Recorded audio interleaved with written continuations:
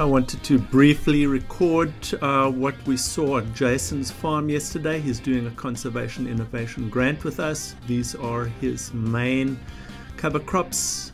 You can see this has been frost killed from a 12-degree temperature, and then here's some more flyover shots. Jason loaned me his helicopter, and you can see on the left the test strips that Jason's put in as well. We expect a very large biomass of cover crop to come in. Jason has planted most of his farm. What we're flying over here right now is was planted early in September, early October, and so it's had a good time to build up, and we expect good biomass to be there by April the 15th.